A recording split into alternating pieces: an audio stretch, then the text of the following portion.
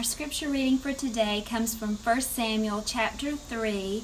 That's just a little more about Samuel as a child living with Eli. And I thought that was interesting. I also read chapter 2, verse, I think it was 26. I love this verse. It says, "And the child Samuel grew in stature and in favor both with the Lord and with men."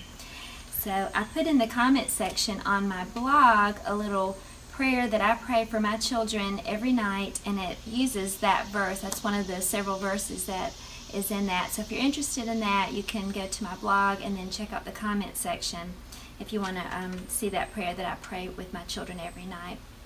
I also read today Luke chapter 1, starting with verse 46, was Mary's prayer, and I kind of compared that to Hannah's prayer because I had heard that Mary kind of alluded to Hannah's prayer when she prayed after she found out that she was going to have Jesus. So that was just interesting to read today as well.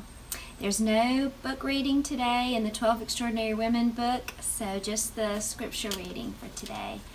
I'll pray for us.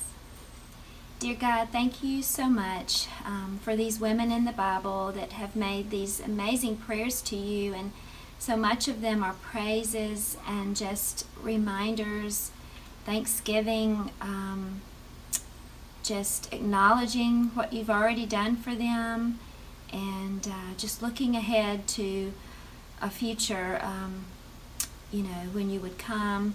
And now we look toward the future when you'll come back, dear God, expectant.